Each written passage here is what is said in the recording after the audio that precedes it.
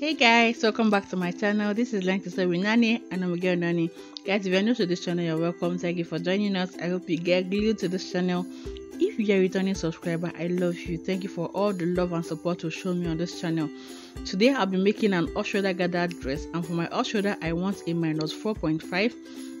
So placing my tape from my starting point, I'll place it at 4.5, then I'll mark the half length plus half inch seam allowance. So my half length is 16 plus half inch seam allowance is 16.5. Now I'll mark the bust point. The bust point is 9.5 plus half inch seam allowance, that's 10 inches. So the next thing will be to derive my chest line, and the chest line is derived by dividing the bust measurement by 6 plus 1.5, and doing that gives me 9.5. So that is my chest line. Remember, I'm placing my tape at -4.5 to get all these measurements. Now at the shoulder point, I'll be marking half of my shoulder measurement -2 inches to get my upper bust measurement. Alright, so half of my shoulder is 7, -2 gives me 5. So I'll be adding half inch to join the sleeves to it. Okay, so this is half inch. Now the next thing will be to take my body measurement. The bust divided by 4 plus 2 inches. I'll be marking that on the chest line. Is the same as marking the quarter of your bust measurement. So if you have quarter of your bust measurement, it means the bust divided by 4. Then you'll be adding the allocated seam allowance to it. Now on the half length, I'll be marking quarter of the waist measurement. Like I said, it's the same as marking your waist measurement divided by 4. Now in this case, I won't be adding 2 inches seam allowance. I'll be adding 3 inches. And if you're wondering, it is because I will be using 1 inch for the dart allowance. Alright, so now on the armhole, I'll connect in a slanted line from the shoulder to the armhole or to the chest line, and that takes care of my armhole. So for the neckline, I'm just going to leave it as a straight neckline. Alright, so now on the half length, I'll be marking half of the bust bar measurement plus half inch. Alright, so I'll take that line up to the bust point like so. Now I'll be taking a dart of half inch on both sides of the bust span line. Okay, so I'll draft out my dart like so. Then that is it for the front pattern. Now for this off shoulder, it's pretty easy. It doesn't have a bustier cup, it doesn't have any padding or anything to enhance the bust area. But if you want to learn how to make that, I have the videos right there on my channel. You can check that out. Alright, so for the back, I'll just place my front pattern on another fabric, adding my 1.5 inches for zip allowance, and that is it. So you can see what I have here is 1.5 inches for zip allowance. So I'll go ahead and slash open my zip allowance because that is where I'll be attaching my zip, so it needs to be slashed open. Now on that 1.5 inches, I would highlight the point so that I can get a notch at that point. Okay, and it is because I need to know when I'm fixing my zipper. I need to notch it so that when I'm fixing my zipper, it will be easy for me.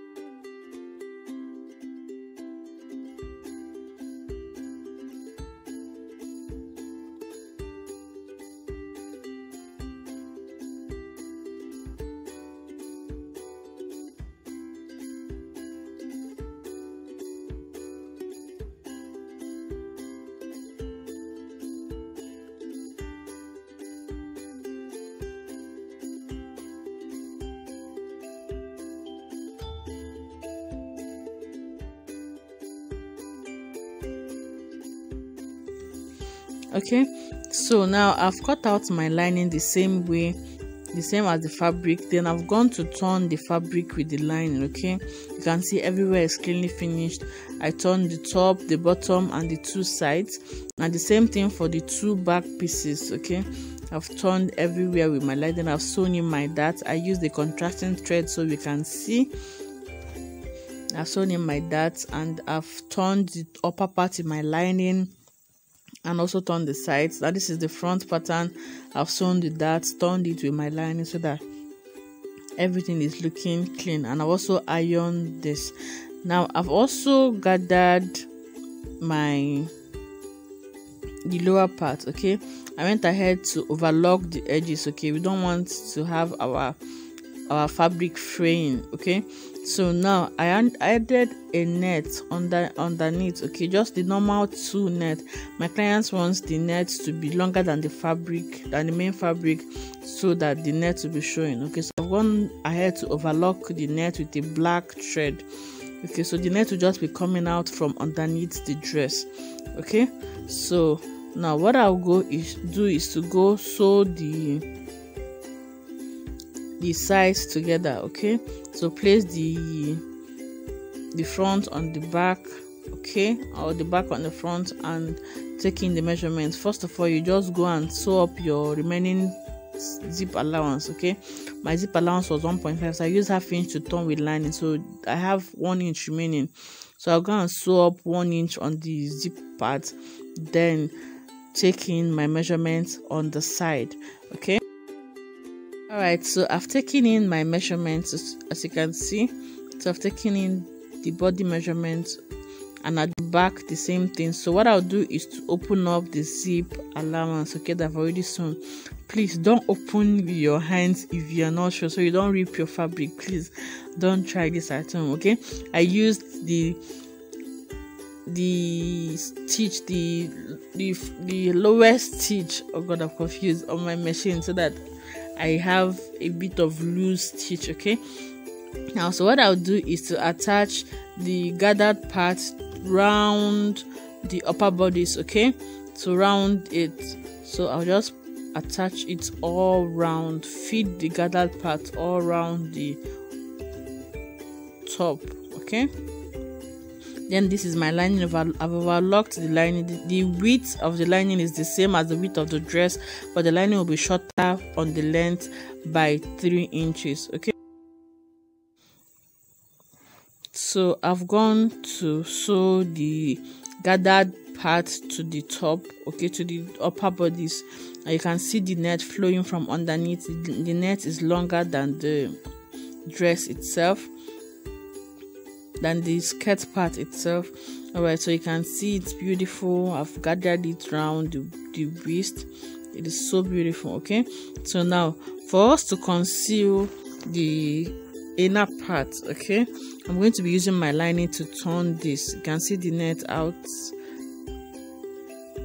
All right, so I'll turn into the inside, as you can see. So I've already overlocked the edges, okay, but I don't want this to be showing outside of my dress, so I'm going to use my lining to conceal the rough edges. So the lining, the width of the lining is the same as the fabric, but the length is, this fabric is longer by 3 inches. Okay, so if your fabric is 26, it means the lining is 23 inches for the length. So I'll go and gather the lining, or just split it around the fabric. Okay, now what it means is that the right side of the lining will be facing the rough edges. Okay, so that when you turn it with the lining, to conceal the inner part. Now I've gone to my sewing machine and I've gathered, you can see the inside. Okay, I gathered the lining on it. The right side of the lining will just face the rough edge. Okay, and you just gather the lining. So what I did was to pleat my lining all through, so that when I flip it, you can see there are no rough edges. Now everywhere is so cleanly finished, as you can see. So but when I show you the inside of my fabric, you won't be seeing any stitch, any rough edges. Okay, so everywhere is cleanly finished. Okay, so what I'll just do is to take it sewing machine, come to the zipper point. Okay, so from the half length I'll measure 6 to 7 inches. Okay, 6 to 7 inches, and I'll make a mark at either 6 or 7 inches depending on how you want or what you want. So I'll make a mark there, then close up from that 7 inches down. Okay, then I'll go attach my sleeve. Now for the sleeve, okay, you see that the sleeve is now very small, so if you attach your sleeve, your client will be able to move her hands like this. And this is one of the mistakes people make when making off shoulders. Okay, they forget to trim out the armhole. If you leave it as small as it is, your client won't be able to move her hands. You can see it is so small. All right, so remember we did a minus 4.5, so by the time we are done turning with lining, okay, we'll get 5 inches. Now the chest line is 8 inches, so I place my tape at minus 5 inches, then mark 8 inches. That's what I've done. Then I also measure the upper bust. Okay, remember I have 7 minus 1.5. The shoulder is 14 divided by 2 is 7, so 7 minus 1.5 gives us 5.5 times 2, that will give us 11. All right, so you want to make sure that on this upper part you have 11 inches. Now I've measured, I have 13 inches. Okay, so these are the things you have to consider.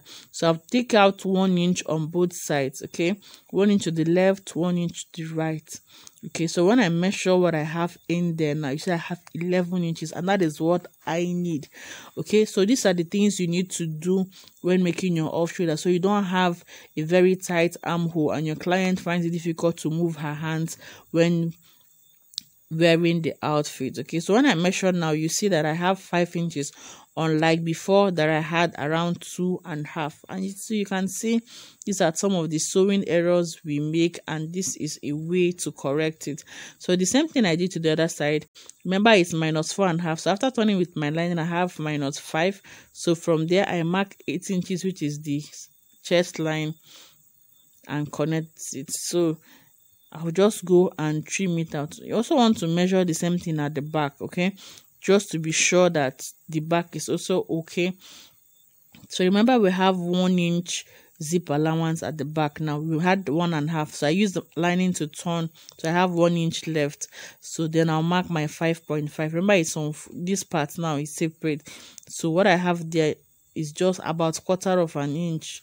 Okay, so the back part is okay. Now we'll just trim that out. Now the same thing we'll do it to our sleeves. You can see that after turning the lining of my sleeve, I also have a very small sleeve opening, so I'll do the same thing. Okay, I'll get the front. Okay, I'll just pick out the front pattern, pick out only the front, just the front, fold it into 2. Okay, now remember when we did our calculations, we had 4 inches for the top of the sleeve. So I'm going to bring my tape and mark 4 inches. So you can see I have more than 4 inches now. So now I'll just mark the 4 inches, then place the front just like we did at the while we were cutting the sleeve. Okay, just place what we have then and trace the shape like so. Okay, so I'll take it out and trace it properly, as you can see. So now have your sleeve bigger than it was before. Okay, so when I cut that out, this would now accommodate the armhole of the person properly. You can move your hands, wave your hands. Okay, so this is the new sleeve. So what I'll do is, now if I place this sleeve now on the main fabric, you can see that it matches up. You can see exactly the same thing. So this would help you make the best fit of shoulder, like a perfect fit. All right, so what I'll do is to use this other part to trim out the other part of the sleeve. Okay, so I'll just place it on it, make sure that all the sides properly align. Okay, you don't want to have one bigger or smaller than the other. All right, so when it properly aligns, I'll just trim out the excess. Okay, so I'll just use my chalk because the fabrics are the same, so that you will know where I'm cutting out. Okay, so it doesn't confuse us. So I'll take it out, then trim it out. So if you do this, I promise you won't have a tight armhole when you make your off shoulder.